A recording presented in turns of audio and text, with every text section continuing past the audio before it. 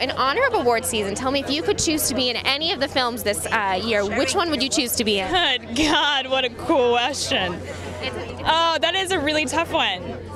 Oh, still Alice? Is that weird? No, or Big Eyes.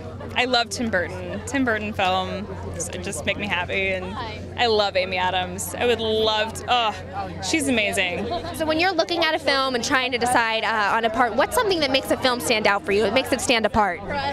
Someone, really genuine soul, where you really get to see and feel that what that character is experiencing.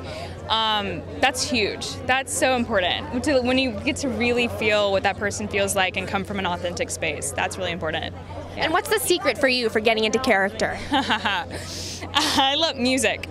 I listen to music, and whatever my character is going through or whatever that is, I start to just live in those thoughts and listen to that kind of music, to that character, and it really like gets in my soul and in my bloodstream, and yeah. So what's your go-to song right now? Oh gosh, that's a good one. Well, it depends on the character, really.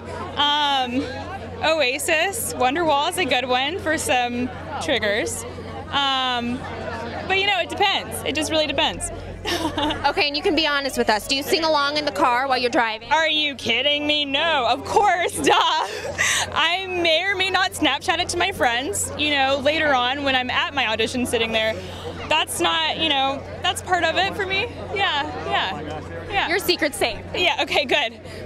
Okay, we're not recording, right? No, not at all. I just wanted to make sure, because this has to be a secret. Yeah. So tell me then, what's the secret to the perfect Snapchat? It's an art form. Oh my gosh. Okay, we have to have good lighting. Perhaps a palm tree behind you. Yeah, obviously. Yeah, that's pretty much it. That's my go-to Snapchat, is a palm tree behind me and good lighting. Yeah. Okay, and what's your favorite emoticon? Oh gosh, the one with the heart eyes. Yeah, that one's really good. Yeah, I would like that one a lot. Okay, well, speaking of hard eyes, what are your plans for Valentine's Day this week? Great! This year. No plans yet. No, I'm just kidding. But no, I don't have. I'm going to see a dance show with one of my best friends, so that'll be fun. So it'll be a Galentine's. Yeah, a Galentine's. You know, I haven't heard that before. I really like that. Yeah, that's great. So what is dating like here in LA for you? It's not great. It's not easy, especially being in this industry and all that comes with it. But I know if it happen in the right space, right time, when it's supposed to happen, it'll happen. So. Would you ever try like a dating app or online dating? No, I can't. I just can't. I can't do it. Yeah, I'm just like, oh, I can't do it.